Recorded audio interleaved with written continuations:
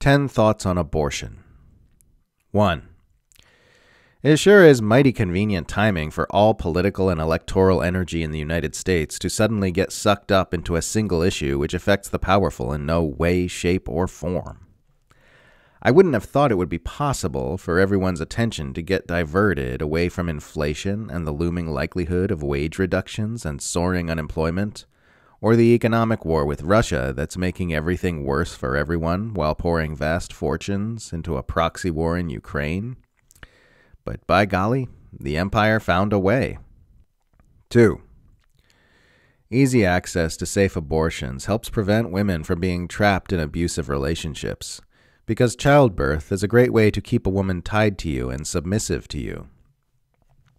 Financial abuse plays a role in virtually all abusive relationships, and if a woman has been made dependent upon an abusive partner to feed her children, she's far more likely to submit to his demands, and far less likely to try to leave for fear of being unable to provide for them. Most women who've escaped from a long-term abusive relationship with a man can tell you about the horror of a missed period, and how much more terrifying that experience would have been if they hadn't known that abortion is an option. Being forced to birth an abuser's child often means being forced into enslavement to him.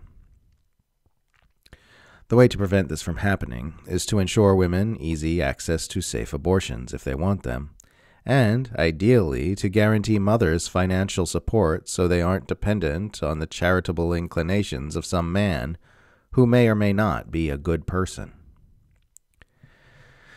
3. For me, the issue of abortion comes down to bodily sovereignty, not only in that the state has no business forcing unevidenced beliefs about metaphysical personhood upon people's reproductive systems, but also in that it's immoral to force anyone to let their body be used by anybody else. Leaving aside philosophical debates about whether a fetus is a person and all the faith-based mental contortions you need to pull off to make a small cluster of cells seem the same as you or me, bodily sovereignty means abortion should be a right even if we concede that the fetus is a person. No person of any age, whether 6 weeks in utero or 60 years out utero, has a right to use my body without my permission. If I needed to be hooked up to your kidneys for my survival, the fact that I would die without the use of your kidneys wouldn't legitimize the state forcing you to let me use them against your will. In exactly the same way, it's illegitimate for the state to force a woman to let a fetus use her body to gestate just because it can't live outside her. Even if we grant both the woman and the fetus full bodily autonomy, a woman refusing to let a fetus use her body is not a violation of the fetus's bodily autonomy, because the woman isn't at fault for the fetus's inability to survive outside the womb any more than you'd be at fault for my inability to survive without the use of your kidneys. Some may argue, well, the woman had sex, therefore it's her moral responsibility to carry the life to term. This is wrong, and it says so much about how entitled people feel to the use of women's bodies. A woman gets to have sex with whoever she wants, whenever she wants, however she wants. That's how bodily autonomy works. If she gets pregnant, and the fetus gets to live 10 weeks as a result of that before she evicts it from her person, then that's 10 more weeks of life than it otherwise would have gotten. You're welcome, fetus. Now time's up. Out you go.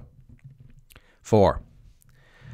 While we're on the subject of bodily sovereignty, I've seen a lot of people arguing that the whole my body, my choice position was invalidated by the way people were forced to take vaccines in order to participate in society. This is an entirely logical argument, in my opinion. It's not logically consistent to say that bodily autonomy needs to take a back seat in one area and then claim it's of utmost importance in another. Proponents of vaccine mandates are responsible for the fact that this argument is being used and that it is being used effectively. It's very disconcerting that the law has come down on the side of subverting bodily autonomy in both these major debates recently. As humanity gets more and more complicated, we may see the dominance of the notion that our bodies are not our own yield greater and greater consequences going forward. 5. I was talking on Twitter yesterday about how I'd have to give up my career if I got pregnant and couldn't have an abortion, And some guy told me something like, yes, but raising a child is so much more noble and lasting than what you are doing here. It is true that motherhood is certainly noble, and I myself am much more impressed with my achievements in that field than I am in this one. But have you ever heard anyone say such a thing to a man? Have you ever, even once, heard anyone tell a man that he'll need to give up his successful writing career or any other successful creative career if he becomes a father, because the labor of fatherhood is so demanding and intensive it will require all his focus? Of course you haven't, because the burdens of parenthood overwhelmingly fall to the mother. It's almost impossible to do a good job raising a child while maintaining a steady and high-quality creative output, and those who do often wind up like Sylvia Plath. Men are never forced to sacrifice successful careers to raise children. Women shouldn't be either. Silently picking up the slack of a society that expects people to work unpaid, doing the most important job in the world, is what women have always done, and it's unjust. Our society was built over thousands of years, during which both men and women were trained to believe that women's lives don't belong to them. That indoctrination still reverberates through our society today. 6. Abortion rights affect not just mothers, but grandmothers as well. If women are forced to give birth when they are young and not ready to be mothers, who do you think that responsibility is going to fall to most of the time? Forced birth isn't just an imposition on pregnant women. It's an imposition on the grandmothers who will get stuck raising an unwanted child, probably just as they were getting excited about beginning the empty nest phase of their lives. If my daughter was forced to have a baby right now, so much of the work would fall to me that I would have to put my career on hold again. Supporting her education would be my priority. This would be an intrusive and immoral imposition on both of us. 7.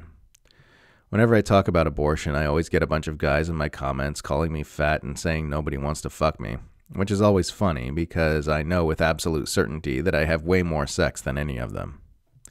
8. There is a very robust argument to be made that all unwanted pregnancies, and therefore all abortions, are the fault of men. A man who chooses to ejaculate his reproductive fluids into a woman's reproductive system without her explicit verbal invitation to do exactly that is at fault if she gets pregnant, because consent to sex isn't consent to someone ejaculating inside your vagina. Everyone is responsible for what they do with their own bodily fluids. We're supposed to learn this as small children.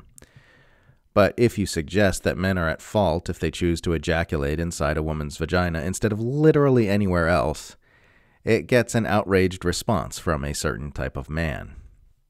It's just taken as a given that a woman who consents to vaginal penetration has consented to vaginal insemination, and therefore both parties are equally responsible for any ensuing pregnancy. This is wrong and stupid. Women don't get anything out of you coming inside her, fellas. You're putting her at tremendous risk just so that you can get a tiny bit more pleasure than you would by pulling out and or wearing a condom. It's something you do for yourself, not for her. If this is news to you, please revise your understanding of what sex is and start paying way more attention to the clitoris. 9. The overwhelming majority of the idiotic vitriol I get whenever I talk about abortion always comes from men. The ones I've interacted with are powered by a kind of invincible ignorance, where they simply talk at women about what pregnancy and motherhood are like, with this know-it-all attitude that refuses to ever consider the possibility that there may be some aspects of those experiences they don't fully understand. I've had men not just argue with me about my own experience of my own body, but actually lecture me. And it's obvious that their ignorance remains invincible all the time, because someone with that much certainty and that little curiosity about what it's like to be a woman and a mother isn't the sort of man who the women in their lives will tell things to. They will remain in their impervious, know-it-all bubbles for the rest of their lives, partly because they don't let any new information in, and partly because they repulse anyone from trying to give them any. Make sure that that's not you. 10. There's this fuzz-brained notion in Trumpian circles that holding antediluvian positions in social justice issues like abortion is somehow fighting establishment power structures, because politicians and the media tend to give lip service to those causes. This is based on sloppy thinking. As humanity becomes more conscious, people increasingly value egalitarianism and personal sovereignty. Powerful spinmeisters simply understand that you need to be aligned with the collective consensus, and ideally even a bit ahead of the curve if you want to manipulate everyone. Manipulation depends on sympathy. Propaganda and advertising don't work if you don't have the sympathy of your audience. If you're saying something that makes people unsympathetic, they'll simply reject whatever you're saying. So manipulators say whatever they need to say in order to get as much public sympathy as possible. If the public is waking up to the need for social justice, then in order to continue manipulating, you want to not just look like an advocate for social justice, but the best advocate in the room. That way you can direct where public energy and attention goes. They're not saying, yes, this way toward Satanism, like right-wingers claim. They're saying, this way toward continued support for the status quo. Our support for social justice means continuing to vote for status quo politics, consume status quo news, and shop at Amazon. Pro-choice activism in America will with 100% certainty see its energy herded toward support for the status quo politics of the Democratic Party. This doesn't mean abortion is bad or that the establishment loves abortion. It means establishment manipulators will work to divert any movement into support for the status quo in order to control it.